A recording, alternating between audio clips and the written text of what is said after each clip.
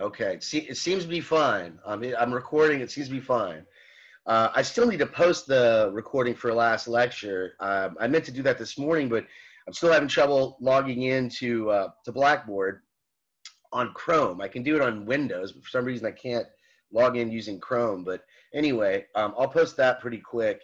Today, I want to just review arguments and hopefully go over a little bit, go over relativism. And in fact, maybe we can kind of like, what we'll do is we'll, since we're short on time and we're starting it rather late, we can kind of kill two birds with one stone, and I'll cover relativism. And while I'm doing it, I'll be giving you arguments, or at least some typical arguments for relativism. So the term relativism, it can be used in a much more broad context, but in this class, we're obviously talking about ethics. It'll be moral relativism. Hold on a second. Let me turn my fan on here. All of a sudden, it's getting kind of hot. All right, anyway. So I'll explain what relativism is in general, and then I'll talk about moral relativism specifically. But let's just review real quickly what an argument is, and how you determine whether or not you have a good one. You know, so that was sort of the subject last class. We also talked about all the different types of ethics. Right? We talked about, this class particularly, we're going to be looking at, or primarily looking at, ethics from a practical or applied standpoint. But then there's also meta-ethics and normative ethics, which we will be doing. Excuse me, I keep like hiccuping. We will be doing a little bit of meta-ethics, and we'll be doing a little bit of normative ethics in this class, but we're going to try to keep it as practical and as applied as possible. And so, but the first couple weeks, I guess, and particularly today, we'll be doing a lot of normative, and I guess relativism, you could argue relativism is not really a normative ethical theory. It's a meta-ethical theory. It basically says that you can't come up with a norm, right? There are no norms. There are no norms in ethics, and they're all just relative. And so, but we'll talk about that in a minute. But just to review what an argument is, and to distinguish an argument from, what I would call a disagreement. So, you've got the example I gave last time, I think, was maybe not the greatest example, but the boyfriend and girlfriend having an argument. And if one of them is just saying one thing and the other one is denying it, then that's not really an argument yet, right? So if the girl's like, you don't love me, you don't care about me, and the boyfriend says, yes, I do, then we don't have an argument quite yet. An argument is always going to involve some premises, or at least one premise. You're going to have some reason to back up the claim that you're making. So I think I gave the example, the guy could say, I called you every night when I was out of town. I took you out on our anniversary. I remembered your birthday, and I bought you a thoughtful present. All these could be premises for his assertion that he loves her. What we're looking at when we look at arguments here is we want to know whether or not they're good, and the way we determine that is two things. We want to know if the argument is valid, and we want to know if the argument is sound. And so we covered this briefly at the end of class last time, but let's review. What does it mean to be valid? Well, essentially, what that means is that there's actually a connection between the premises and the conclusion, such that if the premises were true, the conclusion would have to follow. It would necessarily follow. And we got to a little bit of a debate of whether or not this guy's argument was valid. I would say it's not, because it's possible that he did all those things and still doesn't love her. They might be good signs, or they make it probable that he loves her, but they don't guarantee. They're not a necessary guarantee of the conclusion. And so the premises don't necessarily entail the conclusion. But even if he had a valid argument, that's still not enough, because remember, we're also looking for soundness. And so this is where we look at the actual premises. Not only a sound argument is not only valid, right? Not only do the premises establish the conclusion, but also all the premises are true. So if you have a false premise, you don't have a good argument. If you're using a false premise to support your conclusion, then a false premise doesn't support anything because it's false. So if the guy says, I took you out on our anniversary, I called you every night, and she says, no, you didn't. You didn't call me every night. You called me like once the whole time you were gone, and you didn't remember my birthday. You just remembered it because the Facebook notification reminded you it was my birthday. And so if he's lying, and even if he has a valid argument, a false premise is going to destroy that. So these are the kind of things we're looking for when we're doing the readings in this class, and we're looking at the arguments. These are the kind of things we want to ask ourselves. We want to ask ourselves, well, first off, we need to know what the freaking argument is, and sometimes it's not quite obvious. You read some of these readings are pretty difficult. So sometimes you just have to figure out, well, what the heck is this philosopher trying to argue? What is their conclusion, and how do they establish it? What sort of evidence, what sort of reasoning do they provide to establish the conclusion? And once you're clear about that, or relatively clear about the argument, then you want to say, well, does it work, right? Do the premises really establish the conclusion? And when it comes to that question, usually these philosophers are pretty good about validity. That's usually something that's not so controversial. Every once in a while, you'll find a stinky argument, that seeps through the cracks, and you'll be like, wait a minute, that doesn't even follow. Like, even if this were true, that wouldn't follow. But usually they're pretty good. They wouldn't be famous philosophers and getting published if they were coming up with all these invalid arguments. But a soundness argument, right? Like whether an argument's sound, whether the premises are true, this is something that is a little bit more controversial. And this is something where you actually might, in our in-class debates, we might actually differ. We might have a difference of opinion about whether an argument is sound or not, based on whether or not the evidence is true or false. So, or the premises, the reasoning is true or false. So for instance, let me give you an example of, and I think I might have actually used this example last time at the end of class, but I think it's kind of straightforward and a simple example of what I'm talking about. But this is what I call like kind of the typical pro-life or maybe even more accurate anti-abortion argument. And what does it look like? I don't think I wrote it out last time, but I think I might have just sort of said it. So it's basically, I would say, most people, or at least a lot of people who oppose or against abortion, generally they have this view of it, and they might not like sit down and write this argument on a piece of paper, but typically the reason that they oppose abortion is because of this. So the conclusion they're trying to draw is that abortion is immoral, right? Or wrong, or however you want to put it. And what they're thinking is, well, wait a minute. Murder is immoral. That would be like the first premise. The second premise, abortion is murder. And so therefore we can conclude that abortion is immoral. Now, this argument, let me make the font a little bigger here. This is actually a valid argument. So I'm not saying that it proves that abortion is immoral. Like, you might disagree with the conclusion, but the point is, if these premises were true, then the conclusion would follow, right? If murder is immoral and abortion is murder, then it would also be immoral, okay? So it would follow, okay, by extension. But this is where it gets controversial. When we ask whether or not it's sound, then we have to look at the premises. We have to look at what does this one say? Well, I think the first premise is pretty non-controversial. Most people would say murder is immoral. Is there anybody in here that disagrees with the first premise? I want to know who you are so I can maybe hide out from you. But I think most people, especially depending on how you define murder, but if it's just killing somebody for the heck of it, or because you like to kill or whatever because you're angry, most people would oppose that. The second premise, though, I think might be more controversial. Some people might think it's true. Some people might think it's false.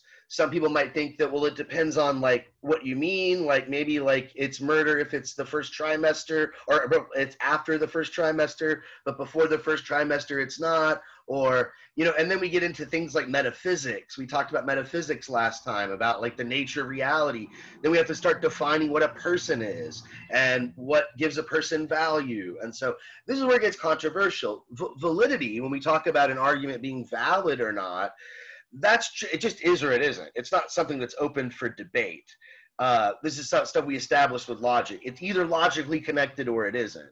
But soundness, this is where, again, it gets a little bit more fuzzy. So when you go to the readings and you're looking at the arguments, the two things you're looking for, again, are, you know, is there a connection between the reasoning and the conclusion? And then also, well, are the reasons given true? Right? Maybe this person has a good argument, but I don't believe some of the reasons. I think that there's a false premise in there. So that's the kind of critical thinking that I like to get you guys to develop in the course of the semester. Really, that's to me the main goal of the class, is this sort of critical thinking skills. Now, moving on, we're going to look at a couple more arguments. I don't know if you can hear my cat, but she's really fat. She's already had enough food today, so shut up. Anyway, so we're going to look at a couple arguments in support of moral relativism, but let's kind of explore what is moral relativism. It's the theory that basically says that and I mentioned this earlier, that there are no ethical norms, right? There are no, or at least there are no universal or objective ethical norms. You know, if you're talking about relativism in general, that might be the idea that there are no objective truths. All truth is relative, that everything is subjective.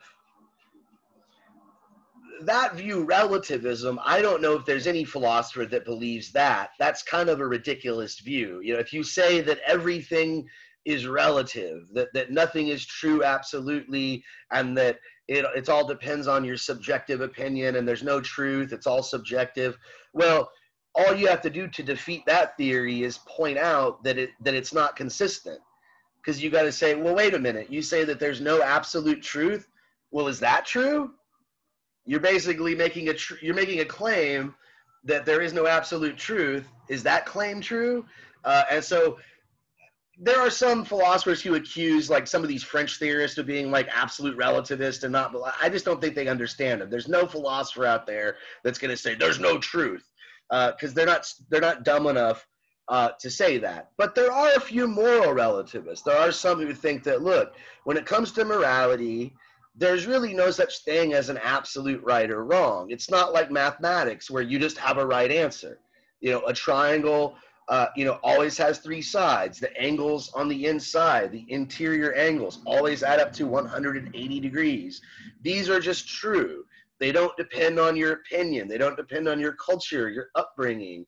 They don't depend on the context. They're just always true. When it comes to morality, there are no truths like that. There are no the way that there are mathematical truths, or the way that there might be scientific truths about, if you put water into an environment that is 32 degrees or below, it will freeze. That's just true. You can observe it, you can test it, but you can't test whether or not murder is wrong. You can't test whether or not abortion is wrong. And so ethics is just relative. Okay. So I'm kind of curious, how many of you think of yourselves this way? Or do you think that morality is a sort of just relative, or do you think there are absolute truths in ethics, just like there are in math? What do you think? You can type in the chat box, what you think. What do you say? Is morality just subjective? It's just subjective or cultural, or do you think it's Raven saying relative, Daniela relative? Yeah, usually that's the response. It's just relative. No objective. No one's gonna say it's objective. No one. Wow, not one. Well, it's a small class, so that's weird because at TSU, I had quite a lot more students that said it was objective, but still I would say the vast majority were like you guys. It's just all relative, either to the culture or to the individual. I guess I should also distinguish between two different types of relativism. There's probably the more popular of the two. There's cultural relativism, and then there's also what I prefer to call it subjectivism, but also people might refer to it as subjective relativism. But I'm lazy, so the first word's shorter. I use that, but they're the same thing. And cultural relativism basically is the idea that when it comes to morality, when it comes to what's considered right or wrong, that is always dependent upon your culture. It's always dependent upon where you were raised, the traditions in that culture. So murder is not right, murder's not wrong. It's only wrong because society says it's wrong, you know, or whatever. So ultimately it's not. It's just convention. It's conventional. Subjectivism, I guess you could argue, is the more extreme form of relativism, which says it's actually depends on the person. It's not even a cultural thing, because within cultures, some people might disagree. There might be some people who think this, and they live in the same culture. So it's not even a cultural thing. It's an actually subjective thing. It's each person comes up with their own morality. Okay, so those are the sort of varieties of relativism. And you might be surprised, or maybe not, maybe wouldn't be surprised to hear that the vast majority of philosophers, at least the ones that we're going to be looking at this semester, and I would say in history, really up until maybe 100 years ago, maybe a little bit longer than that, most of them were not relativists. And even today, you might argue that most of them aren't relativist. If you look at academia, most philosophers reject relativism as a theory. They don't think it's a good theory. It's a horrible moral theory. If relativism is true, that means that murder is neither wrong nor right. And some of them think it's just obvious that killing someone is wrong. There's nothing good about it. But then they have to explain why, right? They have to come up with a good argument. And so we'll look at that, you know, when we get to talking about Aristotle and virtue ethics, we'll see what his answer is, and we'll look at a few different ethical theories this semester. But by and large, the more popular ethical theories, at least in academia, in philosophy departments, is not relativism. In fact, if you're a relativist, you get a lot of shit. You tell someone you're a relativist, and they usually don't take you serious. And why? Why not? There are some decent arguments for relativism. There are. But the typical reasons why people are relativists are usually not good. They're usually not very good arguments. So, you know, maybe before I give you some of these arguments, maybe somebody could chime in. It looks like everybody that answered relative. Not one person said objective. Does anybody have like why they believe that's true? What reasoning? Or you just believe it because you just believe it? Why don't you think that there's a objective morality? What would lead you to believe that it's relative?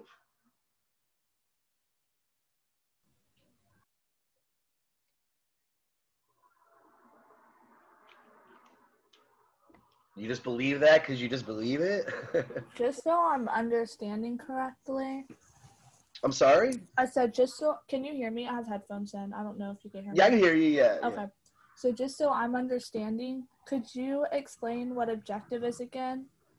So objective would be something that is true for everyone, and true, its truth does not depend on opinion. It doesn't depend on my subjective feelings, my conditions. So, for example, the fact that 2 + 2 = 4 is just true, right? It's not something that depends on me. The fact that like if you take a circle and you measure the ratio between the circumference and the diameter, the ratio is always the number pi. It doesn't depend on me. It depends on the properties of a circle, right? When you take a glass of water and you put it in a freezer that's 32 degrees and below, it freezes. That doesn't depend on me. That depends on the properties of water. It depends on the object itself. So the object determines the truth, whereas something subjective, I determine the truth, my culture determines it. It's not something that's just true. It's maybe a matter of convention.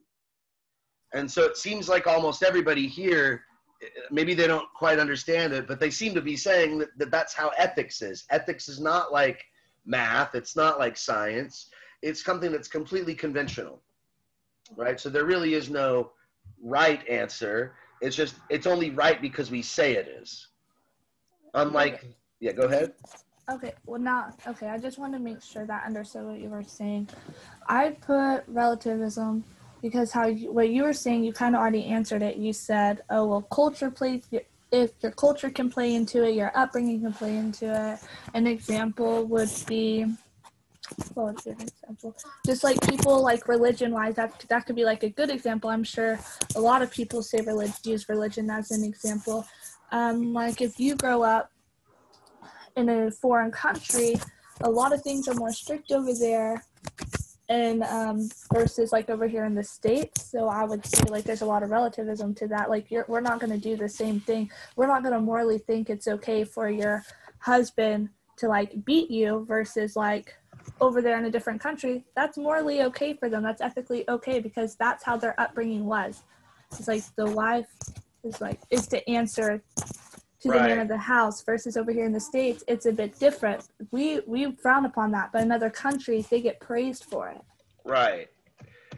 Well, yeah, I don't know if like praise is the right word, but you're right. I mean, like if you go to like Russia, for instance, you know, it's sort of like if a woman goes to the police and says her husband beat her, they're not going to be like, that's horrible. Let's go get him. They're going to be like, well, what did you do? Like, why was he beating you? How did you misbehave? Like they see that as like, you must have done something wrong. They're going to take his side and in fact, he has the right to do that, I guess is the idea, is that, you know, he can beat her if he wants. Like that's his, you know, so you're pointing out, like, so you've got these two different cultures where one thing is absolutely seen as acceptable and where in another culture, it would be completely like, no, that's wrong. You don't do that. And so to me, this is the most common reason I would say that people are relativist or tend to believe in relativism.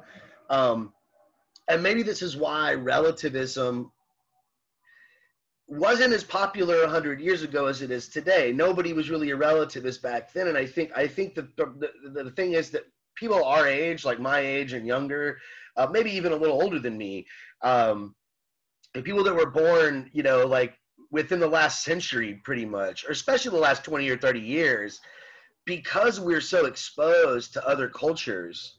Whereas, you know, if you were like, for instance, if you were a European growing up in the medieval period, you wouldn't be aware of other religions. Like you're talking about different religions and different cultures and a different country. And so they might, you know, if you go to India, the way that you treat a cow, right, is the sacred cow. And you know, you can eat lamb, but you're not supposed to eat beef and things like this. Because we have such experience with these things, we tend to believe that, well, there must not be a right answer. It's all just conventional. And this was sort of a part of the reading. If y'all did the reading, it was, what was the, I guess I could like do a little pop quiz here. What was the reading about? It was a short excerpt from Herodotus where the title of it was Custom is King. It was basically a cultural differences argument. They were talking about, what's his name, Darius, who he was talking about this group. In fact, let me see, can I find that? I'm almost scared to like open another window. So let me actually see if I can find my textbook where I got this from. Where the hell is my, oh, here it is. So I'm gonna read part of it. It's pretty gruesome though. Like for those of you who read it, it's pretty gross. So I'm warning you. Like you're talking about beating a wife, you know, like that's like, oh man, that's domestic abuse. That's okay. Yeah, but this is kind of like, ugh, this is kind of gross. Okay, it appears certain to me. This is what Herodotus, the historian, is writing. By a great variety of proofs, that Cambyses was raving mad. He would not else have set himself to make a mock of holy rituals and long established usages. For if one were to offer men to choose out of all the customs in the world, such as seemed to them best, they would examine the whole number and end by preferring their own. So convinced they are that their own usages far surpass those of others. Unless, therefore, a man was mad, it is not likely that he would make sport of such matters. That people have this feeling about their laws may be seen by very many proofs, among others by the following. So here's sort of his proof that there is no right answer. It's all just custom. He says, Darius, after he got the kingdom, called into his presence certain Greeks who were at hand, and he asked them what he should pay them to eat the bodies of their fathers when they died. To which they answered that there was no such sum that would tempt them to do such a thing. He then sent for certain Indians of a race called Calatians, men who eat their fathers, and asked them, while the Greeks stood by and knew by the help of an interpreter all that what was said, he says, what should he give them to burn the bodies of their fathers after they died? The Indians exclaimed aloud and bade him forbear such language. Such is men's want herein, and Pindar was right in my judgment when he said custom is king over all. So Herodotus is like sort of telling us, hey, don't insist that other people follow your views. It all depends on the culture. You've got this one culture that eats their dead, and that's a part of their funeral their funeral rites. The Greeks thought that was disgusting. They thought that was disrespectful to the dead. And so, he's like, how much could I pay you to eat your father when he dies? Like, nothing. I would never do that. There's no price. That's horrible. Okay.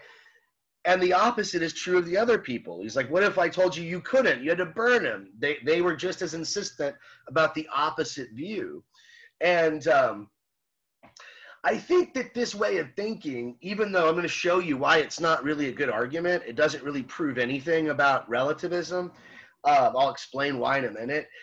I think it's coming from a place, at least if you read that passage, it's coming from a place of tolerance.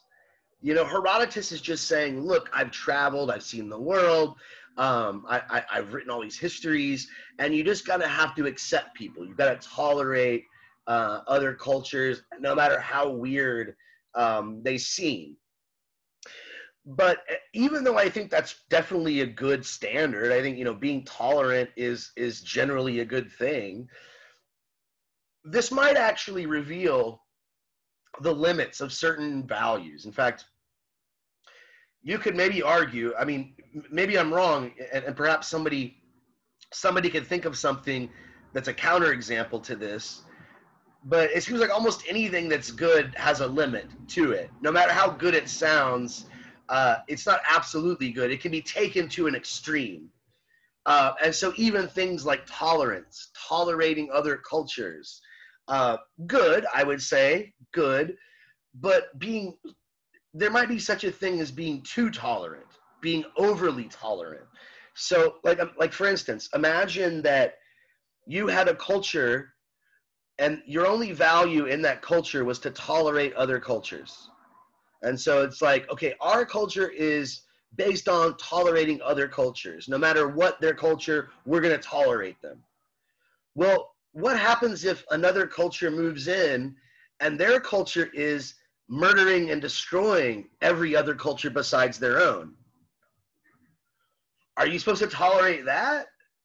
I guess if you're going to be consistent, you'd have to tolerate the mass murder of your own culture because, far be it from you to judge them for wanting to murder you, right? So again, it's, it seems like, okay, yeah, be tolerant, but tolerate murder and destruction.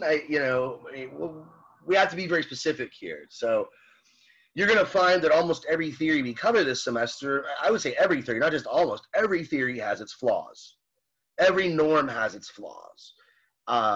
Maybe some of them are better than others, but, when we start thinking about how we apply these to different cases, you're always going to find some shortcomings.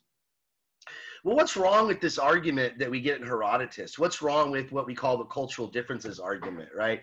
You mentioned, I think it was Raven was talking about how in some cultures, domestic abuse is acceptable, and in other cultures, most cultures like developed nations, domestic abuse is frowned upon. So we could just use that as an example, right? We could say like, in some cultures, domestic abuse, and I'm just using that as an example. We could plug in a lot of things. I think at my TSU class that this young lady mentioned how in some cultures polygamy, right, having multiple wives or that's okay, or arranged marriages. There's all sorts of cultural practices that you could point to. But basically, the argument says something like this: in some cultures, domestic abuse, for instance, is considered acceptable. And the second premise, in some cultures,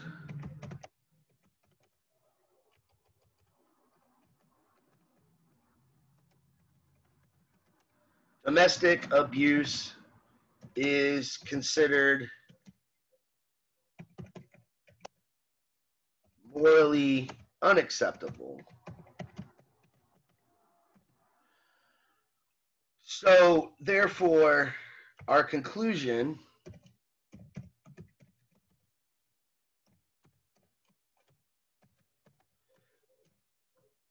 it's spelled conclusion, right?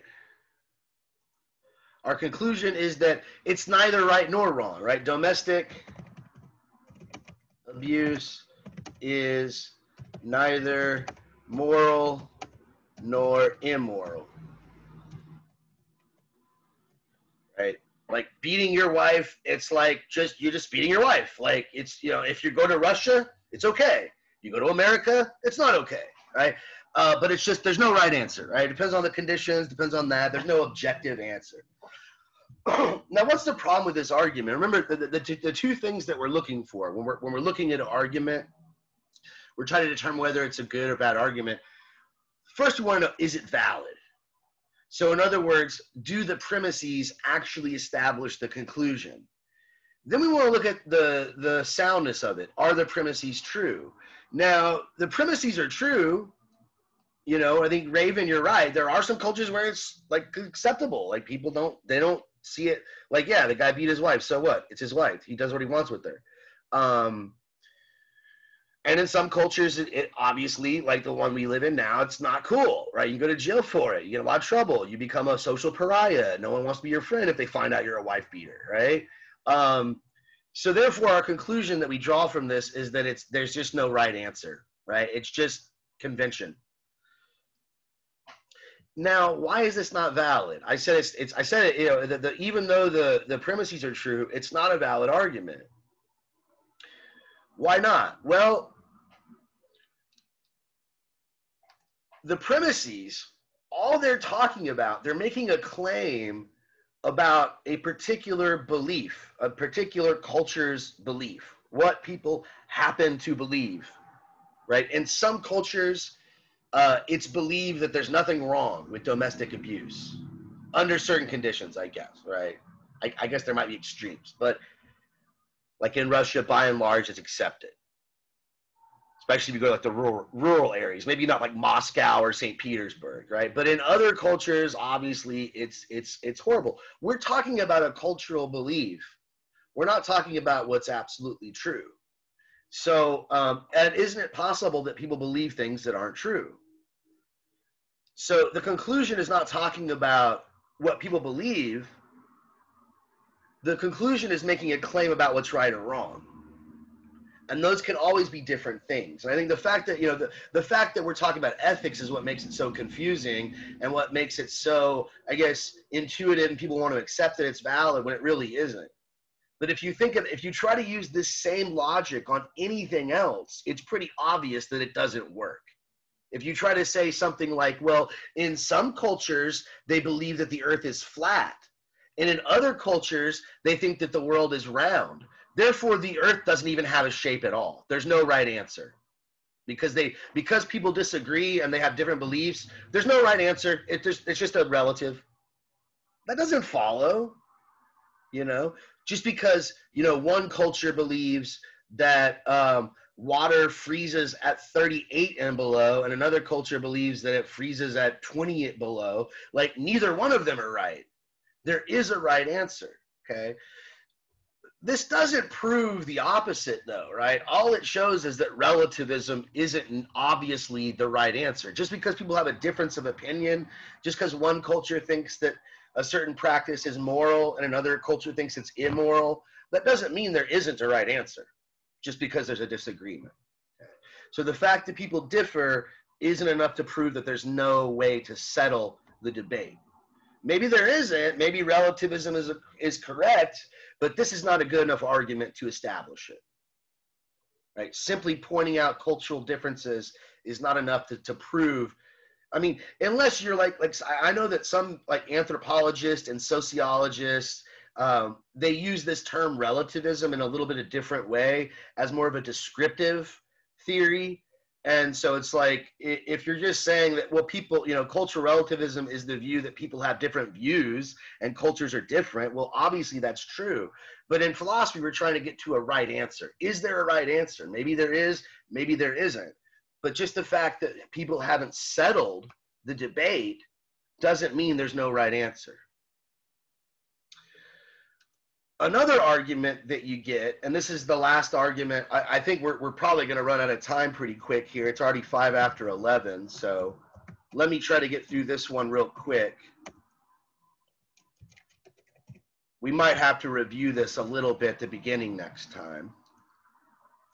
But another argument you hear against moral objectivism and in favor of moral relativism is the idea that because you can't really prove ethical statements the way you prove mathematical statements or the way you prove scientific statements, there's no way to prove them, and so therefore there are none. There are no ethical truths. So, or at least there are no objective ethical truths.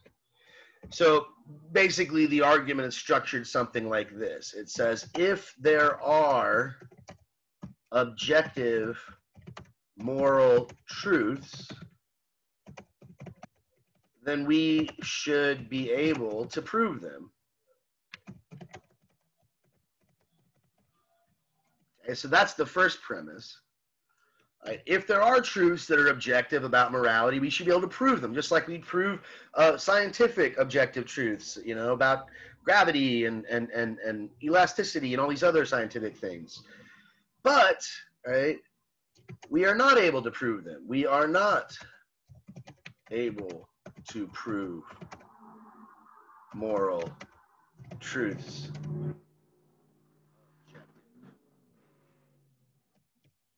So therefore, we can conclude there are no objective.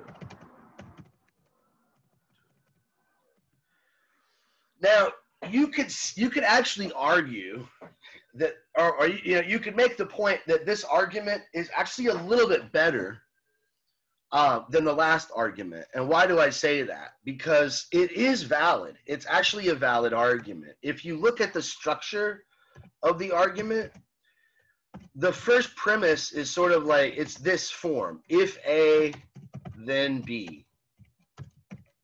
Right? And the second premise is basically a denial of B. And the conclusion, all it is a denial of A.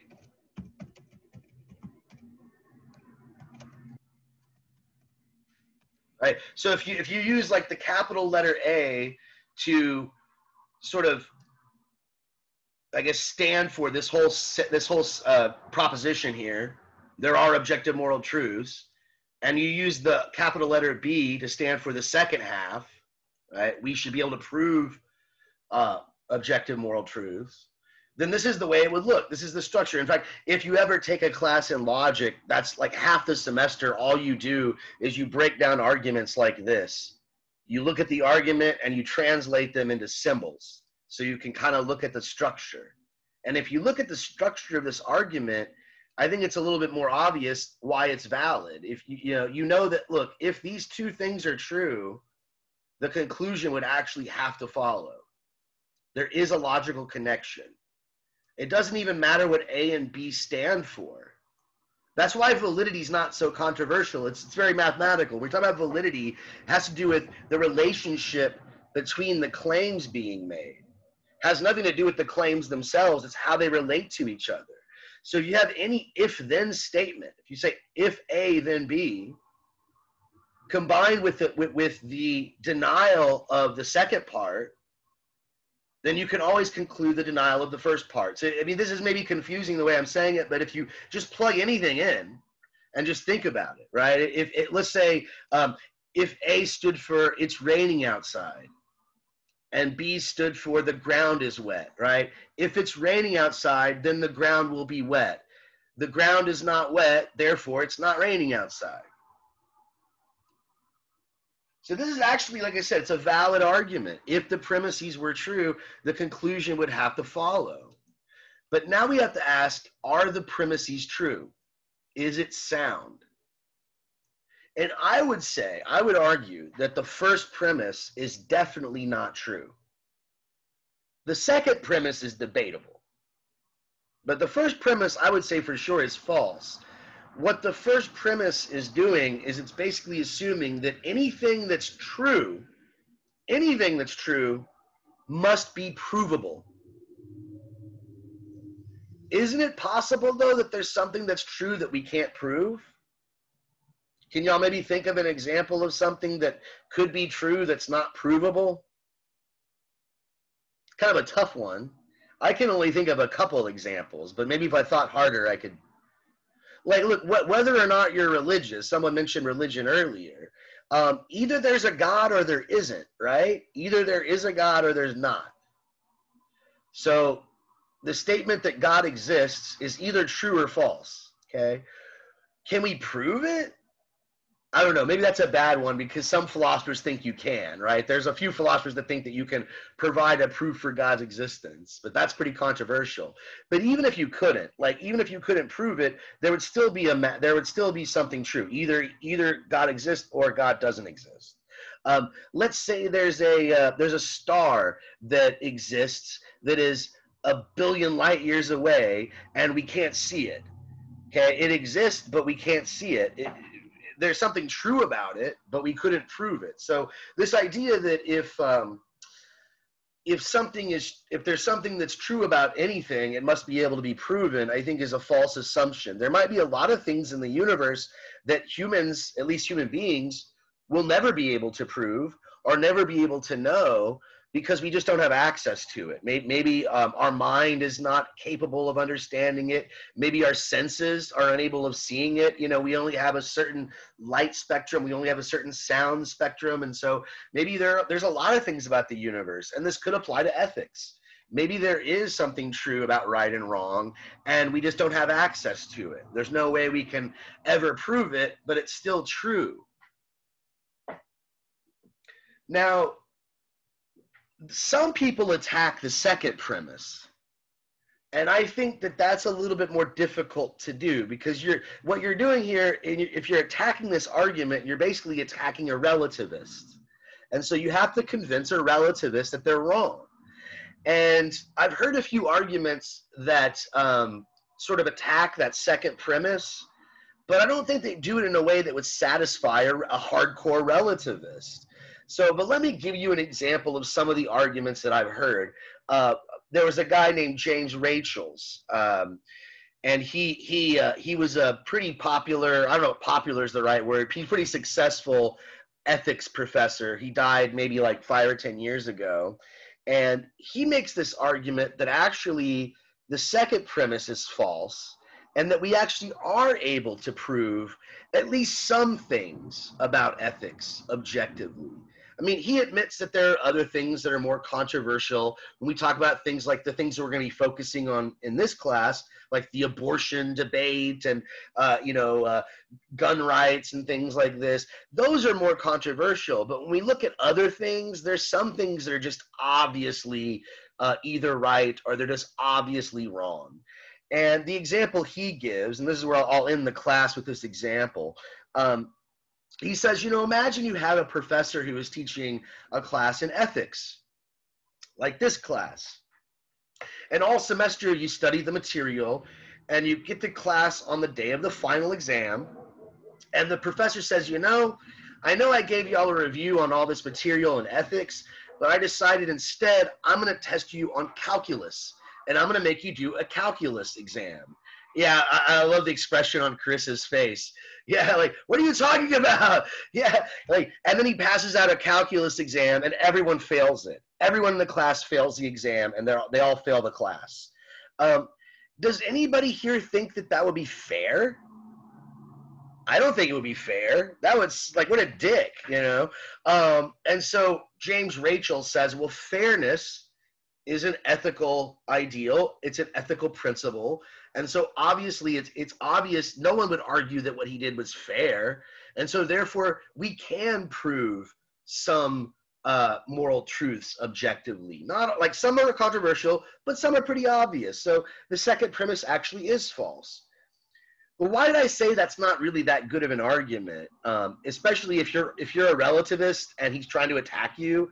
If you're a hardcore relativist, you could say, well, yeah, it's not fair, but who cares about fairness? Nothing really matters. There is no ethical truth. And like, he's a professor, he can do whatever he wants. Like, if I was a student in his class, I'd be pissed off about it. I wouldn't like it, but it's all relative, so what the hell, right? So, I don't like that either, Chris. But here's the point, too, about relativism. I think no one really is a relativist in practice. We all think we are. When I asked that question earlier, everybody just jumped right in and they were like, I'm a relativist, relative. You're not a relativist. You are in theory. Like, when you think about it, you're like, yeah, it's all just relative. But if someone murdered your friend, you'd get pretty angry and you'd think that they were wrong and that they deserve to be punished, right? Wouldn't you? I hope. If you don't feel that way, I'm gonna tell your friend on you. Like, I don't think, like, if sorry to cut you off. I don't think, like, if we said that if I said, the whole class said it, but speaking for myself, if we said we're relative, I don't think I'm understanding what it is then.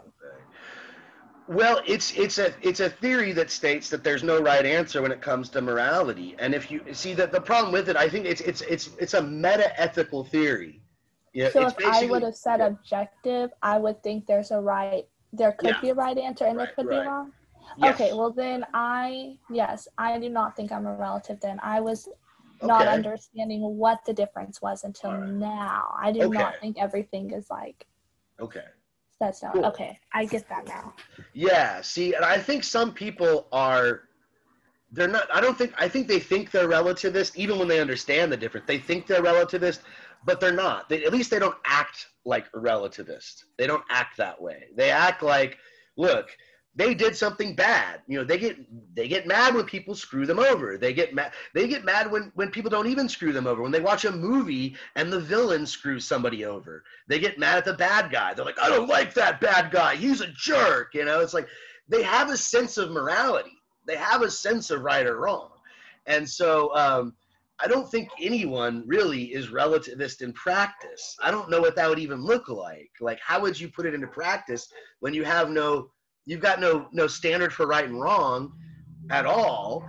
Then there's no way to apply the theory to anything. So when we look at all these different, problems like abortion or euthanasia or all these other ethical issues, the relativist has nothing to say. They're going to say, well, it just depends on what you feel. There's really no right, there's no standard, right?